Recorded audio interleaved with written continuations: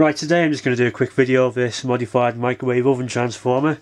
Those of you who've seen these before obviously realise I've removed the secondary and replaced it with some nice big thick cable. Before it was 2000 volts at about 500 milliamps. Now we're talking about less than 2 volts but over 1000 amps. So let's get the meter on there and see what we've got. So we've got exactly 240 volts going into that transformer. Let's see what the output is.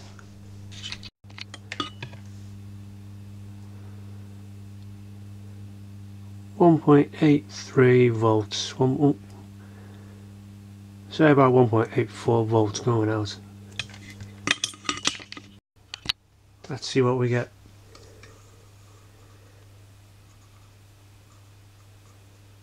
$200 amps. 300 amps, 400 amps, 500, 600 amps,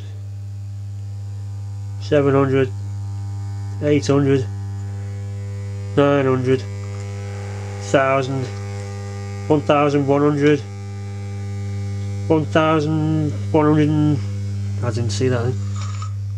Oh, why is it starting to get hot? That's not bad, is it?